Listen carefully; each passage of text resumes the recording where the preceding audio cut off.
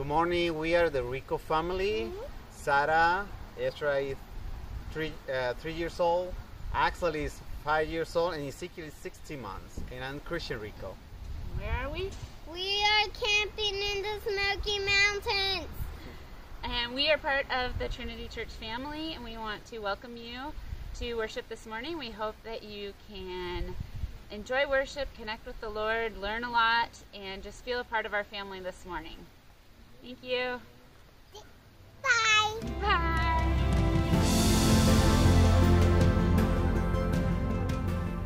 Good morning, Trinity.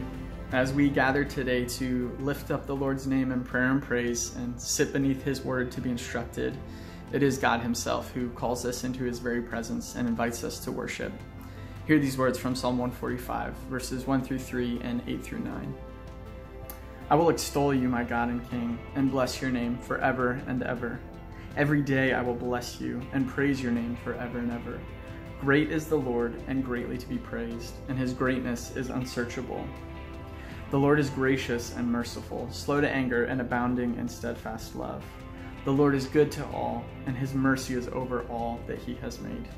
Come, let us worship God.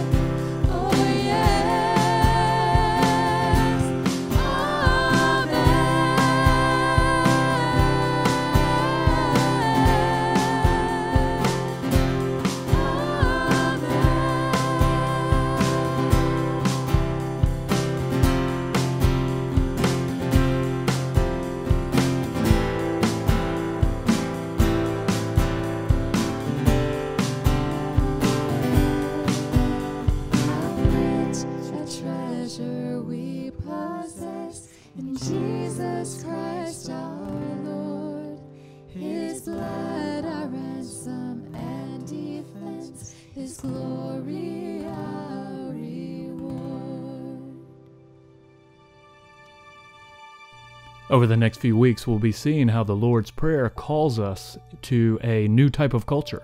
It creates for us a new type of environment. But in the spirit of Isaiah 6, we have to confess the sins of the culture and environment we live in. So, Lord, we confess that all week long we swim in a sea of anxiety.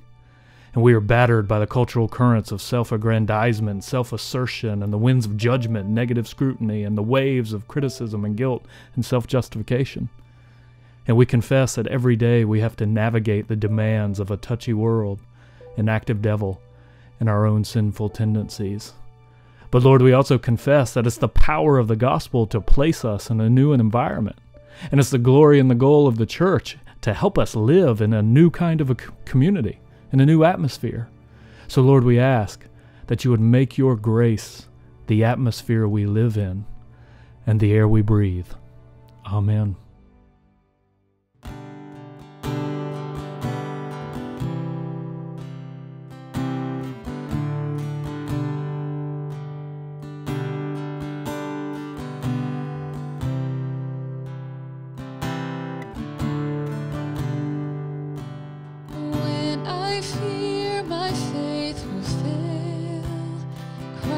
Will hold me fast when the tempter would prevail. He will hold me fast. I could never keep my hold through life's fearful path, for my love is often cold, but he must hold me.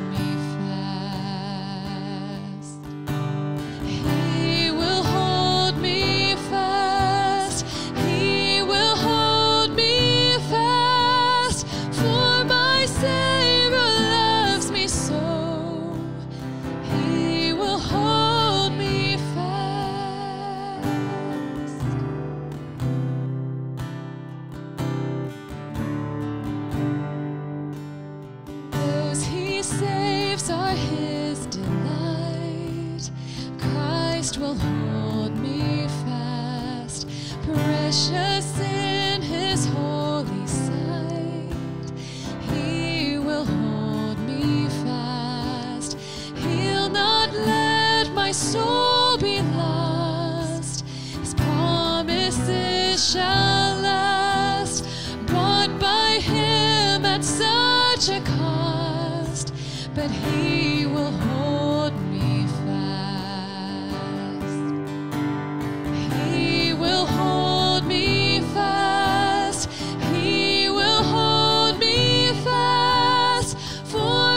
Savior loves me so, he will hold me fast.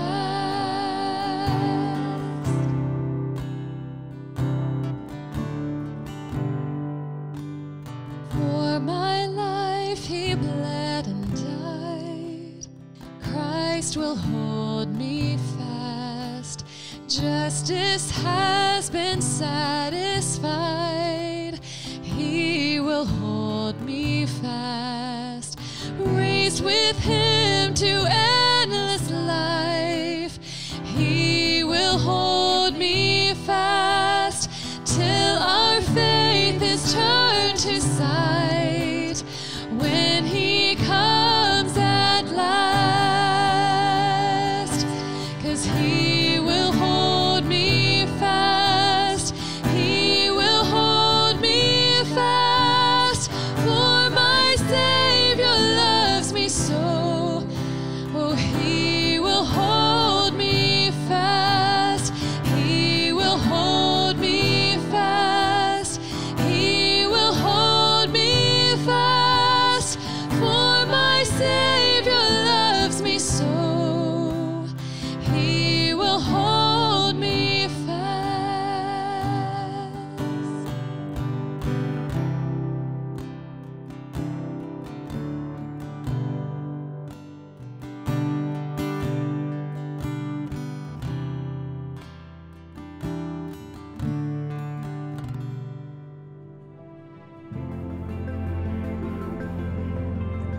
So this morning we're continuing our series on the Sermon on the Mount, and we're actually going to be looking at Psalm 3 and a passage from Psalm 5. So if you have your Bibles, go ahead and turn to Psalm 3 so you can be ready. But as you do, I want you to think about these past 7 or 8 months. Think about all that you've experienced, all that you've gone through, and think about what have been some of the most significant challenges that you've had to deal with during this time. And I think you can think through all the whole cycle of challenges. One of the biggest challenges is that in times like this, establishing and maintaining healthy rhythms or just a routine is so difficult. You know, it feels like every day just kind of bleeds into the next, and there's no differentiation. So there's no weekends, and there's no beginning of the week and start to the week. And, you know, the ways you mark your days now can be very different. You know, it's not quite as bad now, but I remember joking with people back in like June, and they would say, you know, the only way I can tell one day from another is, did I work out today? Was today a day I worked out and took a shower? You know, for some of you, the only way to differentiate the days is, did I put on makeup today? And it's not quite as bad now as it was several months ago, but a couple months ago, Cynthia would joke that she'd be so excited for the days we would record because it meant she'd take a shower and put on an outfit. And GQ ran an article back in June where it says, we've entered into the age of sweatpants, where everyone has gotten used to wearing sweatpants every day and we're never going back. And they were worried about jean companies, that they might go bankrupt. But it shows, you know, in times like this, one of the big challenges is how do you deal with not having demarcated time, specific time for specific things? And it's also a challenge of how do you deal with not having demarcated space? So for many of you, you're now living and working and worshiping and playing all in the same space. So space designed to live in now has to be the place where you also work and go to school and worship. And it shows us how much we need demarcated time and demarcated space. And so for some people, they love it. They love working at home. For others, it's been a real challenge because it doesn't feel like you're working at home. It feels like now you're living at work. And so the question is, why has this been such a challenge? And what it points us to is how much we are creatures of habit, how much we need routine. And during the lockdown, one of the struggles was for a sense of control, a sense of routine, missing this sense of normalcy. And that's one of the things that people talk about when they talk about getting back to our normal or adjusting to the new normal. One of the things they mean is, how do you deal with not having rhythm, routine set for your life? Now, why are we talking about this as we're going through the Sermon on the Mount? Because the Sermon on the Mount, one of the key themes is to help us develop healthy relationships. Relationship with others, relationship with God, relationships with ourselves. And one of the things that we're going to see in Matthew chapter 6 is that Jesus just assumes there's certain things we're going to do. He assumes that we're going to give to the poor. He assumes that we're going to pray. He assumes that we're going to fast. And we're in the section on prayer, and prayer is all about first having a healthy relationship with God, but then that relationship with God then filters into your relationship with others. And one of the things Jesus assumes is that we're going to have the routine of praying every single morning. That's the assumption behind the command to ask for our daily bread every day. So kind of our theme verse is Matthew chapter 6, verse 11, give us this day our daily bread. What Jesus is doing is he's assuming that you're going to ask for your daily bread every single day. And we're using that as a lens to look at the reality that we need regular rhythms, a regular routine of daily prayer. And so what does that look like? Where does it come from? And so today I want you to think about three things. We're going to think about the problem we encounter, and then the pattern, and then the pieces. So problem, pattern, pieces.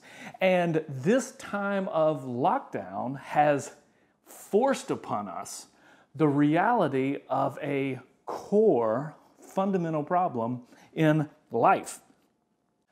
And that problem is, how do you deal with the forces of chaos? And that problem goes back to the very beginning. Genesis chapter 1, verse 2. The very problem with primordial creation. There's two key words there. It was that creation was formless and it was void. It was tohu vavohu. It was formless and void, and darkness covered the face of the deep. And so that's our core condition, that condition of chaos. And one of the ways to tell the biblical story is that God enters into that condition of chaos that's formless and void. There's no form, there's no shape, there's no structure, and then it's void. There's no energy, there's no life, there's no power. It's formless and void. That's chaos. And then God enters into the chaos and He gives us form, order, structure, and then He gives us life. And one of the things that this season has done is forced upon us the reality that we're just a very short step to chaos. It's always just around the corner. And the forces of chaos are those forces of formlessness and void. That there's no order, there's no structure, and then there's no life. So that's the problem. And into that problem, God comes with this rhythmic routine of evening and morning. God speaks, God sees, God acts, evening and morning. And so what we're going to look at today as we look at morning prayer, we're going to look at one of the primary tools God uses to combat the forces of chaos, the forces of being formless and void. And the way we're going to do that is we're going to look at the rhythm that is established in Psalm 3, 4, 5 of morning and evening prayer. So our primary text is going to be Psalm 3, and we're going to spend some time actually looking at that text. So grab the Bible, and we're going to go downstairs to the desk, and we're going to unpack that text for a few minutes. Actually, before we go down to the desk, let's set up the passage. So look at Psalm 3, Psalm 4, 5, 6, 7. This is all a sequence, and it gives a historical heading in Psalm 3, a psalm of David when he fled from Absalom, his son. So let's get some of the historical background, because I think that's really important to see what God's doing here. So Psalm 3, probably through Psalm 7, I would think, but at least 3, 4, and 5. The question is, how do you face a new day? How do you make it through the night? What God is doing here is Psalm 1 and 2 are an introduction to the whole Psalter, the whole book of Psalms. Psalm 1 sets the stage about how you use this book, who's going to be blessed. You delight, you dwell, you meditate on the Word. Psalm 2 establishes that the Messiah, the Anointed One, is King. He's ruling and reigning. And then Psalm 3 plunges us right into the very difficult reality of what it means to be God's king. So here we find David in Psalm 3, and it's a day of, we are instantly immersed into one of the most difficult seasons of his entire life. It's a day of difficulty, it's a day of trial, a day of fear, a day of fleeing, a day of fighting. So here you have David, he's on the run from his son Absalom. So remember the story. Absalom is leading an insurrection to overthrow his father David. Absalom's one of the beloved sons, but many people in the kingdom have turned on David. One of the reasons why is how poorly David has managed his own household and allowed just these horrific events and activities to happen between his children. And all of the background is from 2 Samuel 15 through 17. That's the background. But just kind of get in the situation. David has to flee from the palace in the middle of the night. He's on the run, has to sneak out of the city. And so his future is uncertain. His name is being slandered all throughout the kingdom. His family is shattered. His entire life's work of building this kingdom and establishing the Lord's throne in Zion is in jeopardy.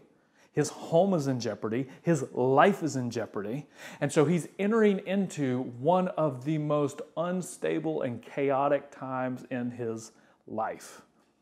And so the question is, what is he going to do? When all of the world around him seems like it's slipping out of his control, what does he do? And what you find is that he is going to recommit himself to the practice of morning and evening prayer. And that's established, this pattern for us. You know, in some sense, this is a gift of shattered expectations, especially if you're just reading through the Psalms. So read through these Psalms and you read Psalm 2 and there's a sense of this mighty Messiah, the Lord's anointed, who will sit and rule on the throne and crush his enemies. And you think, yeah, that's the way it's going to be. The Lord's anointed is going to rule and reign. And then you're thrust in Psalm 3 you're plunged in this experience of the kingdom being stolen, of fleeing for your life. And you think, wait a second, it shouldn't be this way. His life shouldn't be like this. And don't you know what it is to experience that sense of disorientation? Or wait a second, the Lord promises good to his people, then why am I experiencing this? Why is this happening to me? Why is this happening this way? And in times like this is a gift to us. So now, let's go down to the text. So here we are looking at Psalm 3. And what I want you to notice as we read through it is notice the structure. Notice the progression and the process. We're going to begin with the problem. That problem is going to be filtered through truth. Filtering it through truth is going to lead to assurance. Assurance will be followed by a confident prayer, which will then highlight the actual solution that we need. So we're going to follow through this path towards from problem to solution. So, O Lord, how many are my foes? Many are rising against me. Many are saying of my soul, there is no salvation for him in God. So let's first let's do purple for the problem. So notice the problem. How many are my foes? Many are rising against me. Many are saying of my soul. And look how honest David is about his actual problem. He begins with naming it, with calling it out. Many are my foes. They're rising. They're saying.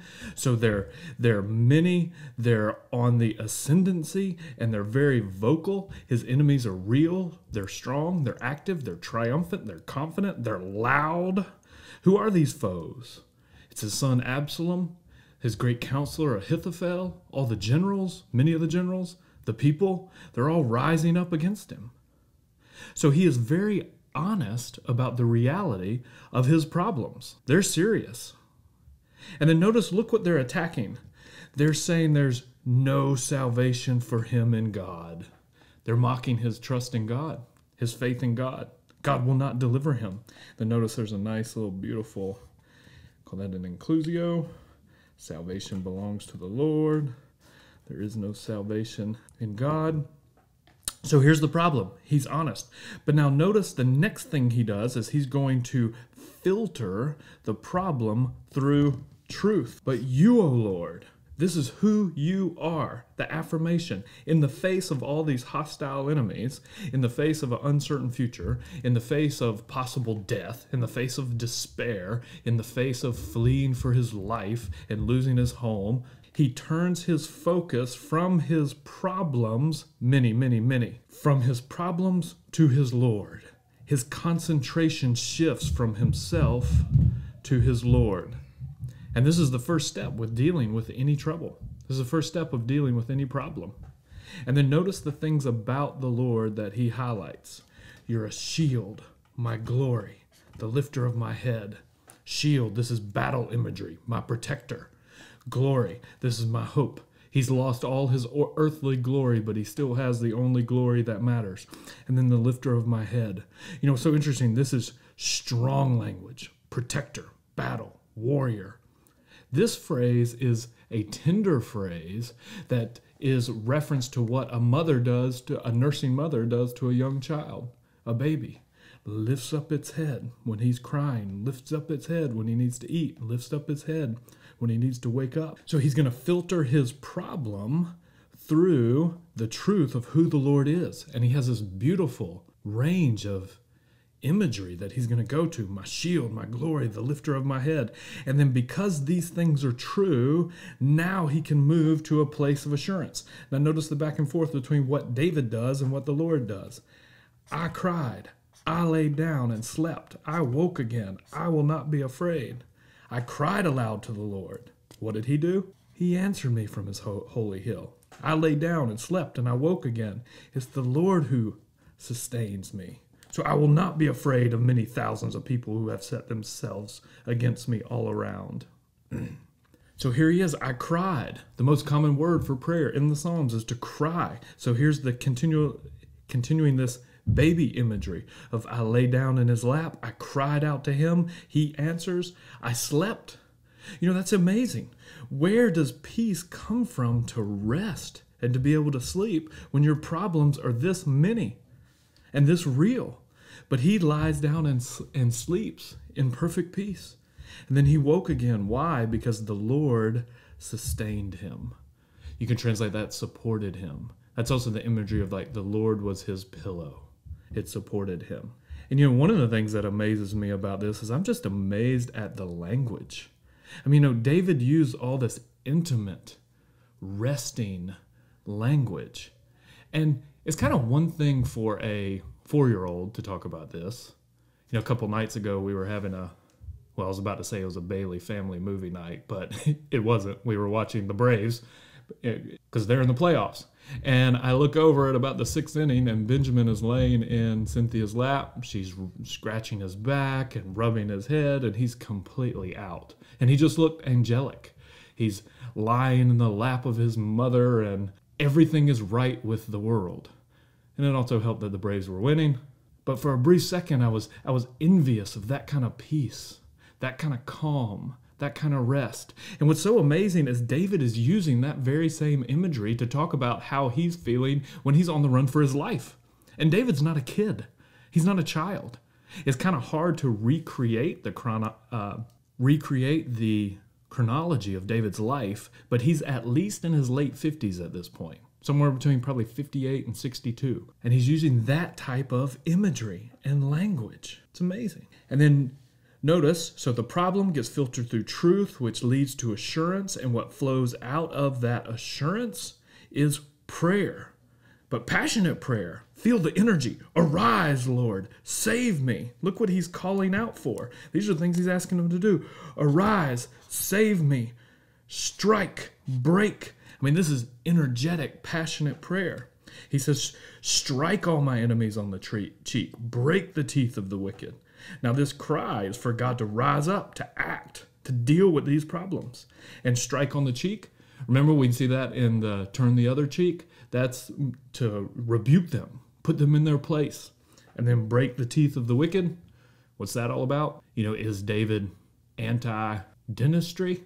So for all you orthodontists who are listening, this is not a slight on your noble profession. Break the teeth of the wicked. This means to defang, to remove their power. The wicked are like lions, they're tigers, they're venomous snakes, and to break their teeth means to destroy their means of power, to disarm them. And then it moves into the actual solution, from prayer to solution. Salvation belongs to the Lord. He's going to experience the very thing that they're claiming isn't real. He knows he'll experience it. And then not just him, but then the blessings will be on the people. Salvation comes from the Lord, and then the blessings extends to all his people. So notice this pattern, this progression. You start with the problem, and you're real and you're honest. You filter it through the truth of who the Lord is, and that brings about tremendous confidence and courage and rest. And then from there, you move to a place of passionate, energetic, honest praying, and then that opens up a window or light into the actual solution. So in times of chaos, in times of uncertainty, this routine, the rhythm of morning and evening prayer is such a gift to us, because what it is the gift of agency. See, in times of chaos, it feels like everything's spiraling out of control, and that's the feeling. It's out of control, and you're grasping, looking for, is there anything that I can actually control? And what God is giving you here is the gift of agency. So when you're entering into the chaos, here's what you can do. You can focus on this. You can pray every single day and focus on this day and ask the Lord, provide what I need this day. And every prayer you pray during seasons of seeming chaos, you're actually planting a seed in the ground that will be the fruit of your future. You're planting future seeds. So there's so many things about the future you just don't know. But every prayer is planting seeds in times of uncertainty that you know will bloom, that will bear fruit. So I love that last verse. Salvation belongs to the Lord. Your blessing, it's going to be on your people. Your people will experience blessing, and the prayers in the seasons of uncertainty are planting seeds that will flower. And this gift of agency, it's in times of uncertainty, we want to know. And this is very hard for everyone, especially you who are planners. You like to plan. You want to know. When will we be able to meet again? When will we be able to do this? Will I be able to go this place? Will we be able to meet in the office or this? And you want to know, and then the mind starts to spin with all of the logistics. And the simple answer for so many of the questions we have is we do not know. And in times of chaos, one of the gifts that the Lord can give us is can bring us to a place of rest even when we don't have knowledge. Or a place of rest even when you don't have clarity. What he says in this season, what you can do is you can focus on today. Focus on today. And every day you do that, you're actually planting and watering seeds that eventually will grow or will bloom. And the seeds you want to bloom are joy, dependence, hope, trust. See, David had learned in all of his wilderness wanderings and escaping, he had learned 20 years earlier what it meant to trust the Lord in the wilderness. And then now when he needed to know that the most, he had that lesson ready. He knew what to do. Now let's transition. I want to look at the third thing just from a verse from Psalm chapter 5. So you can look at Psalm 5. And let's talk a little bit about the pieces you need for the rhythm, the routine, the pieces. Now, Psalm 3 establishes the morning prayer, the rhythm of morning prayer. Psalm 4 gives us an illustration of evening prayer. And those are to provide the two fixed forms of prayer to give shape to our day. So that brings order to the chaos. But that's not the only thing we need. We need order, and then we need ardor.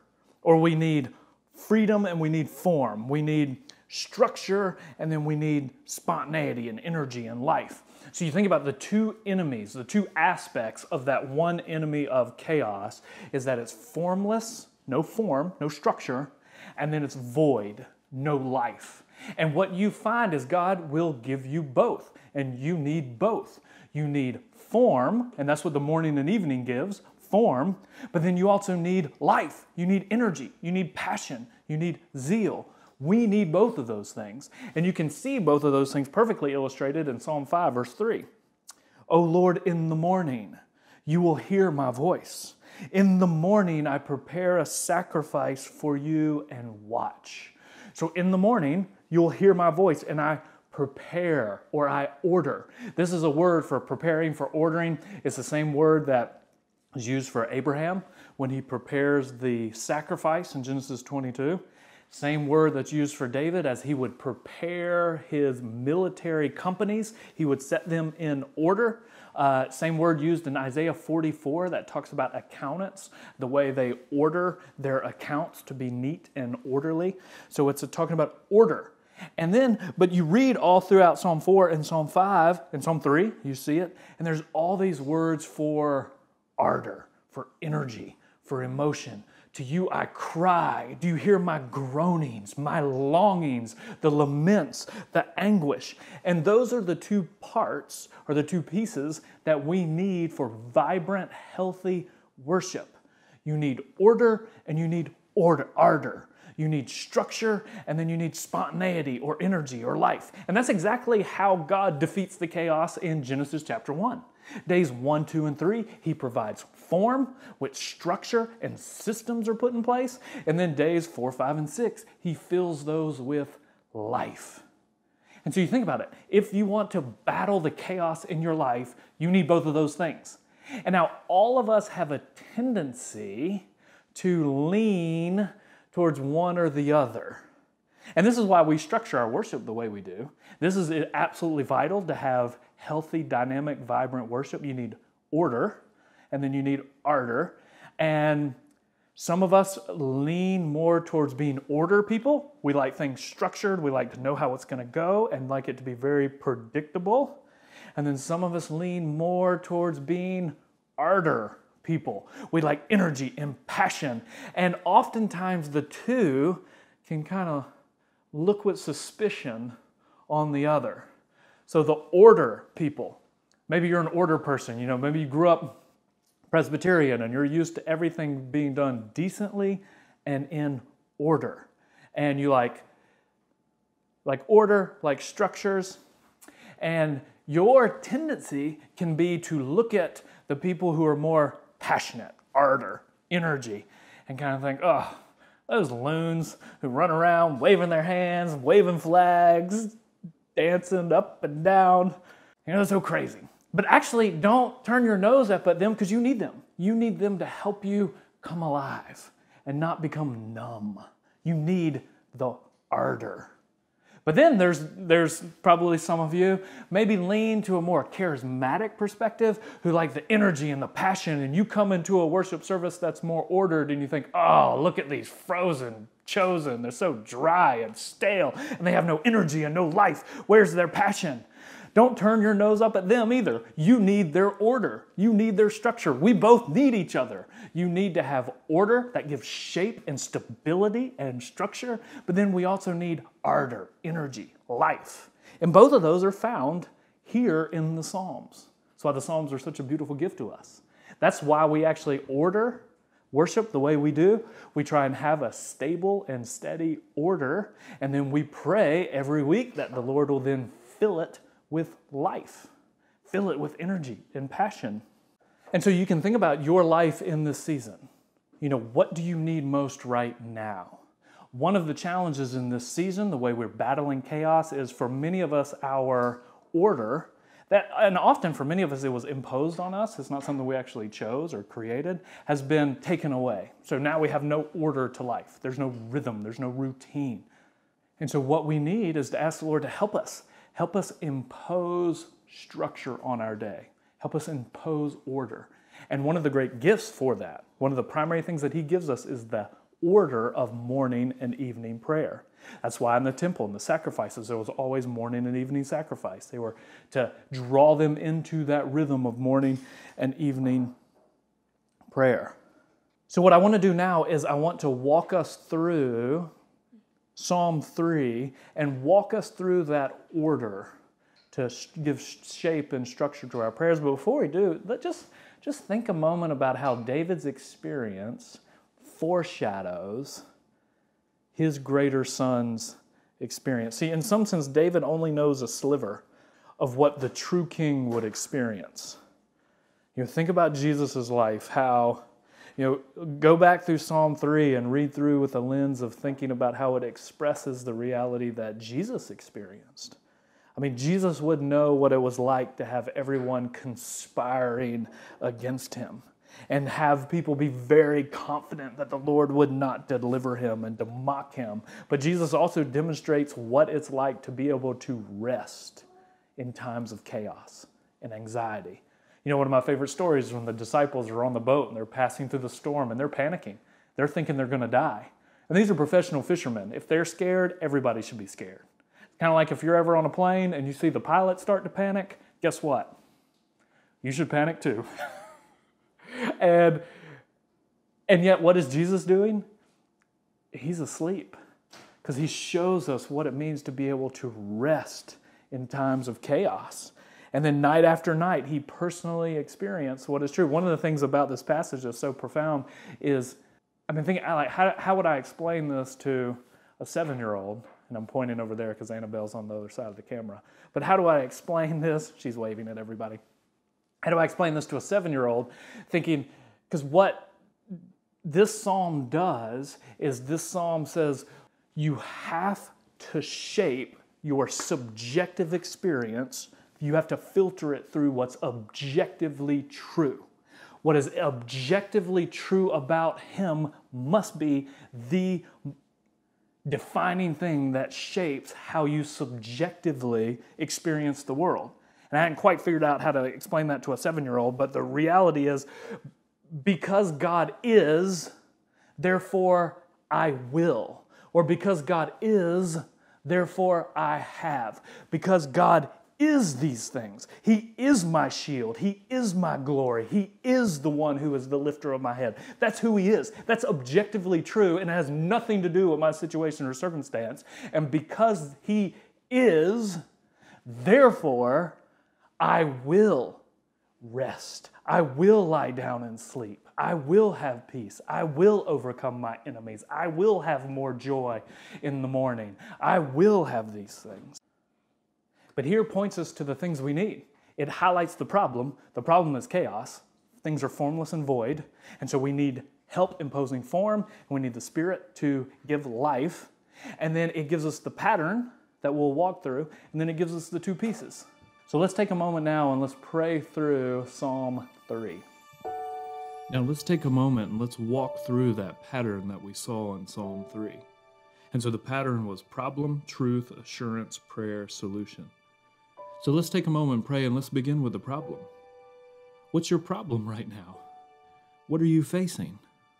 Is it like David, where you have many foes, many difficulties, many problems, and they're surrounding you and swirling? Or are your problems very minor? Whatever they are, bring them before the Lord. And then what truth do you need to know that you can filter those problems through? Is there a certain specific truth of who the Lord is and what He's done that speaks to your specific problem and situation? If not, use the 3 that David used here in our psalm, that the Lord is his shield, He will protect him. The Lord is his glory. No matter what else he loses in this life, he has the only thing that matters. And the Lord is the lifter of his head. He's the one who comforts him. He's the one who nourishes and takes care of him. How would your life be different today if you knew down in your bones that the Lord is the one who protects you? He's your glory. He lifts your head when you're downcast. And then ask the Lord to make those realities give birth to assurance in your life. So you can lie down and sleep. You can rise again in confidence. You can have mental and emotional and cognitive rest. And then now, bring your request before Him. In light of the problem and in light of who He is, what do you need? Ask Him to rise up. Ask Him to act. Ask Him to do the only thing that He can do. And then now pause and praise Him for the solution. Salvation belongs to the Lord. Your blessings, His blessings, will be upon His people. They will see. Weeping lasts for the night, but joy comes in the morning. That is our hope, and that is His glory.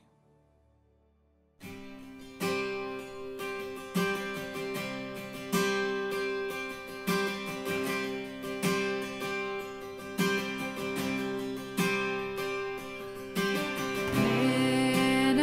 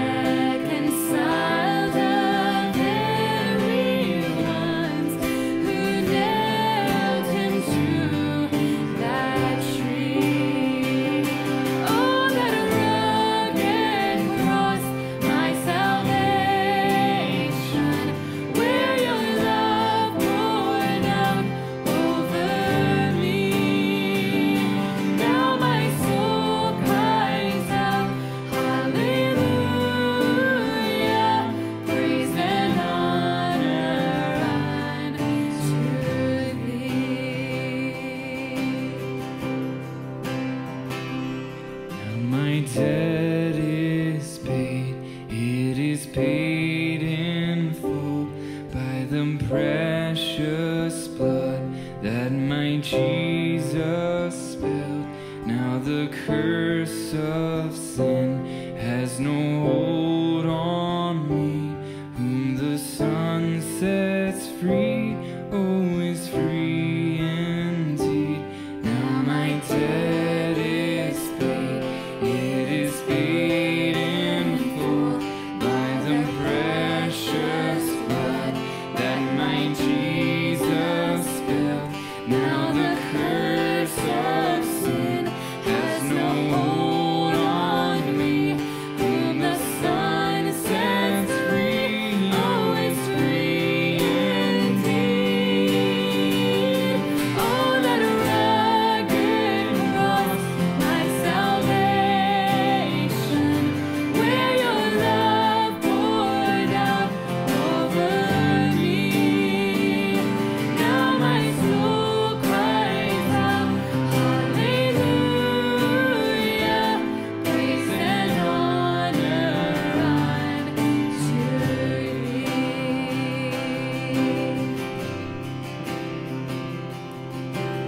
See, the stone is rolled away.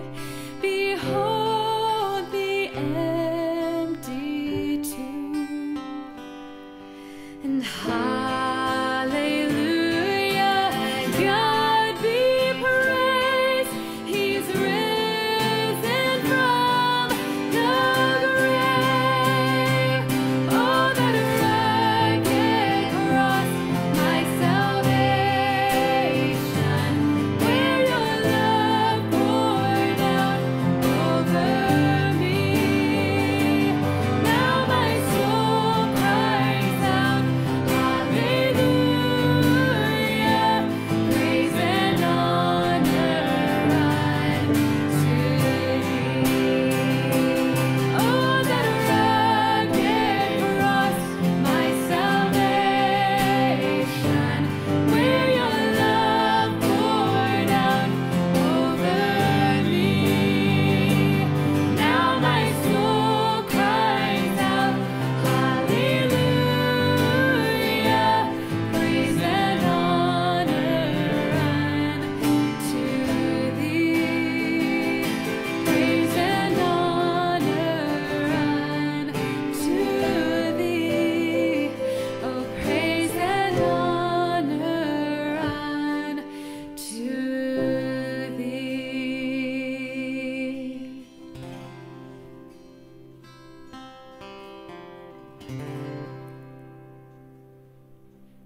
Praise God, from whom all blessings flow.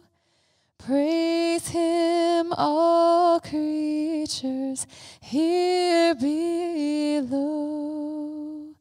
Praise Him above, ye heavenly hosts. Praise Father, Son, and Holy Ghost. Amen.